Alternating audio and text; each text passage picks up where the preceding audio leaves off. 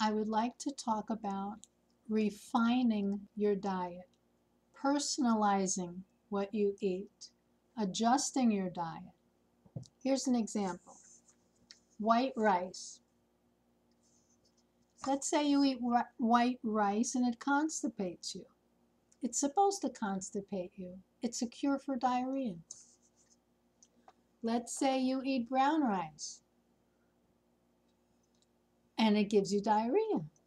Okay, so take the white rice and mix it with the brown rice and it'll be just right. Let's say you think this food is boring. I don't like to use the word boring. It sounds so ungrateful. Anyway, I'll show you what to do. Wait, I'll get it out of the freezer.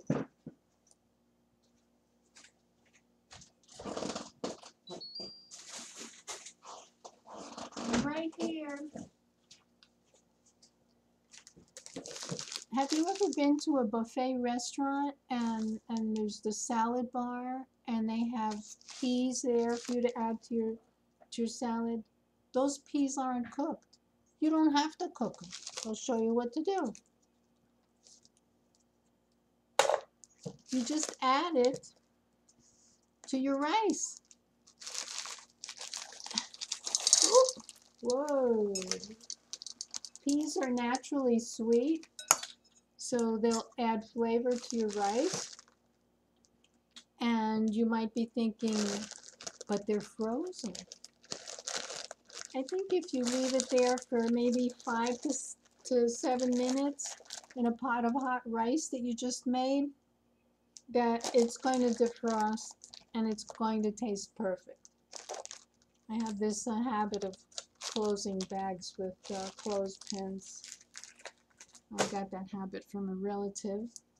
Anyway, I put too many in there. I'm going to put it in the brown rice.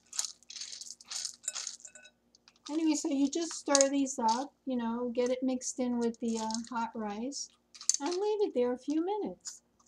Now, to me, the most wonderful thing in the world to eat with rice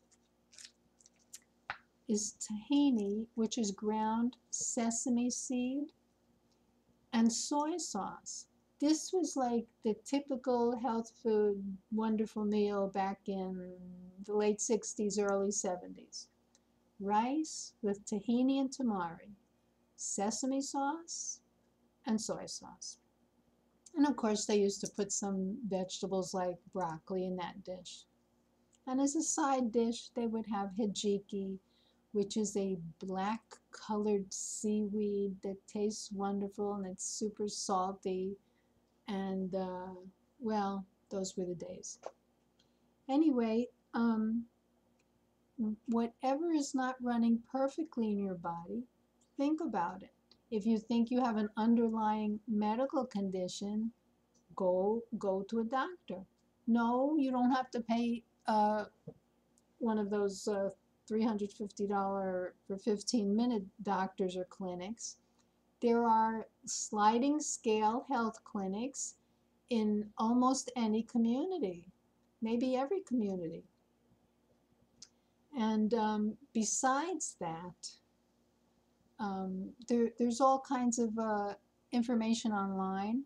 Of course, go to a reputable website, you know, something that's affiliated with a hospital or a university or a National Health Service or the National Institutes of Health, something like that.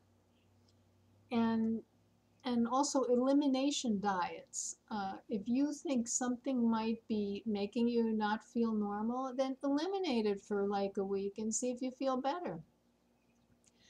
For years, I've been thinking that I have a gluten problem because it gave me a bad taste in my mouth and it made my body smell bad and my urine smell bad. And now I'm thinking that maybe it wasn't the gluten, maybe it was just a general excess of carbohydrates. Anyway, I'm experimenting with that now. You know your body better than anyone, but you have to think about it. You have to experiment. And don't hesitate to get a professional opinion. They studied so many years. It's wonderful what they know. Any questions, ask me.